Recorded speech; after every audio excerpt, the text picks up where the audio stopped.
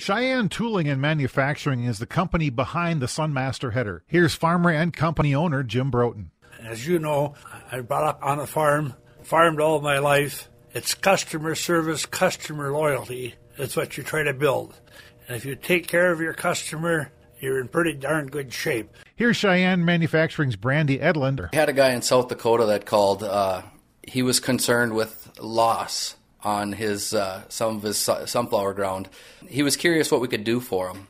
We set him up with a Sunmaster header, telling him we could probably yield 6 to 10% higher. It didn't take him long. He called me back and said we were probably averaging closer to 20 and 25% higher. I wouldn't say that's an overall average, but for that one individual, that's what he was seeing out of it. It was a no-brainer, and he ordered another one. Sunmaster header owner Mitchell Bauman. We have two 12-row Sunmasters. We run them for milo and sunflowers, so it's kind of got a dual-purpose head there. And it works great for milo because we can leave a lot of that residue standing out there. So instead of just using our draper headers, we can use them Sunmaster to stand that plant up, just bring the head into the machine. So it works great. Sunflower and grain sorghum farmer Marvin Kaus. What I liked about them was just that the knife placement on them. With the milo, with your knife clear at the back, you can be getting your crop dividers clear on the ground up front, and you'll still leave 10, 12 inches of stubble. That's a really neat bonus. We had a large custom harvester contact us inquiring about the Sunmaster.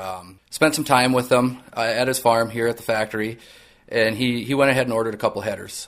We delivered those down there, got into the fields right away the first day, made some adjustments, got everything dialed in, and the owner immediately come out and did a couple of rounds, and within an hour he ended up ordering another. If we had one downside, it was the clutches, so we did the active clutch technology, which increases clutch strength by up to 30%. Going forward, we're making guide and snout changes to improve in the sorghum country to try and get more of that down crop. Cosmetically, we tried to make it so it could look good on every combine out there. Doesn't matter what color or what manufacturer it is. It's just a machine that it's just known for the job it does.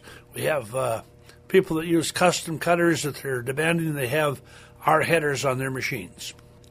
All depends on conditions, but I haven't lost a sales pitch yet where I said, if you give me per acre what you save, that's the cost of the rental of using that head. And I haven't lost yet. Someday I will, but I haven't lost that bet yet. So it's been very good for us, and our reputation is carried on that.